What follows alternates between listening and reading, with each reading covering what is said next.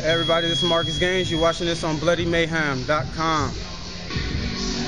Marcus Gaines, Yes. Bloody Mayhem right here doing an interview. You got a big fight December 3rd. Kyle Pimentel, the former, I should say, PFC champ at 170 pounds. You're facing him.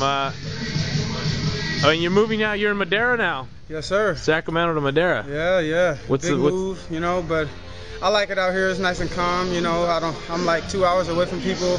I don't have to hear phone calls. It's just strictly business. So I'm out here training 100%, getting ready for this big fight coming up. You're just a little under a month off. Kyle Pimentel, what do you got to say about your opponent? You know what? I looked at his fights. I'm not taking them from the cat. He's 7-0. More power to him from whoever he fought. But to be honest, he hasn't fought nobody like me. I fought champions. I'm the one that I'm once 85 champion myself for No Limit. You know what I mean? So, whatever he's bringing to the table, I've been in there with guys like him. He just came off his destruction with Von Flue in the second round. If you look at my fight with Von Flue, I came off a bad destruction of Von Flue in the second round too. So, whatever he's bringing, I'm ready for. Rumors say his game plan is going to be to take you down. He doesn't want to strike with you. You know what? Who game plan isn't that? You know what I mean? They know me in the business. They know my hands. They know what my hands look like when I'm in there. They know what I do with their hands. So of course, any and everybody's gonna take me down. If not, they're gonna be a fool. But hey, stand with me. That's what I want. But at the same time, don't get me wrong. You can underestimate my ground. But I'm working. I've been working on it. I've been training with some good guys. So I'm ready for it, man. Any words you like to give Pimentel? You know what? I'm not one of those assholes. I'm just gonna say, look, man.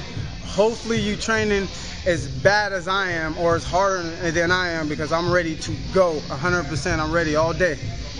What do you think about the you've never fought at the PFC, but now it's the Tachi Palace Fights, TPF. Mm-hmm. What do you think about the promotion? Have you seen it before? I think I fought Jamie Hara on the PFC. I fought Jamie Hara, and he of course guillotined me. But now the promotions they got now, I don't know what's going on with them. I'm just excited to fight for them. Hopefully everything's better than what it used to be. No problems, nothing going on. I'm just, excited to be on that show. So. Yeah, it's now a commissioned show. It's in a cage, 5 minutes. Is that gonna be any different going, 5-minute fight? Oh yes, sir. It's not gonna be a difference, man. I train.